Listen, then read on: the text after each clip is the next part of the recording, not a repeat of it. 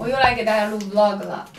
前段时间是发布了一条西双版纳的 vlog， 唉，我每次回看那段时光，都会觉得非常美好，非常的怀念。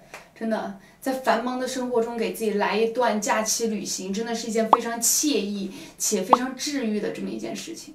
但是，相信现在很多朋友没有办法，只能宅在家里面，然后居家办公。每天呢，就还是会有很多的事情，压力也得不到舒缓，也得不到释放。所以说，我找到了一个更加简单有效的方法去舒缓这个压力，那就是洗头护发。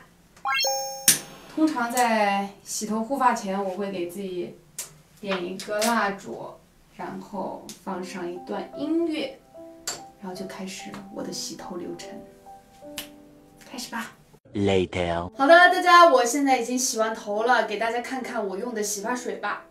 这个是施华蔻的第5代多效系列，我真的是特别的爱用这一款，因为它的修护力真的是绝子。每一次洗完，我感觉我的头发都特别的柔顺，而且用了一段时间过后，我感觉我的发质都非常明显的变好了，感觉它是那种从内而外的强韧。我还特别喜欢它的洗感，因为它的那个质地很轻盈不厚重，而且很容易起泡，特别易冲洗，头发洗完真的非常的舒服，感觉真的是非常的治愈。我真的推荐大家冲一波，好吧？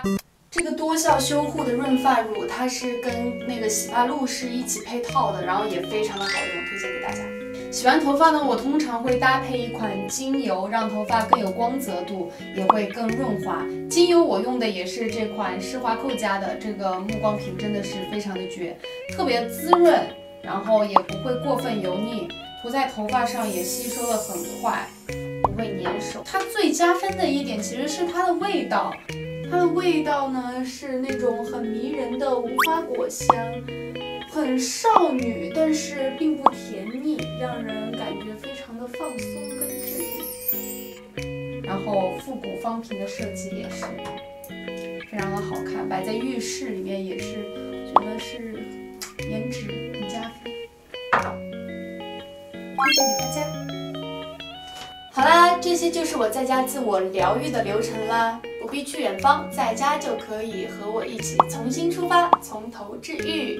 5月14号到16号，和我一起关注施华蔻天猫大牌日，治愈系产品和超惊喜优惠，打造你的独家疗愈浴室。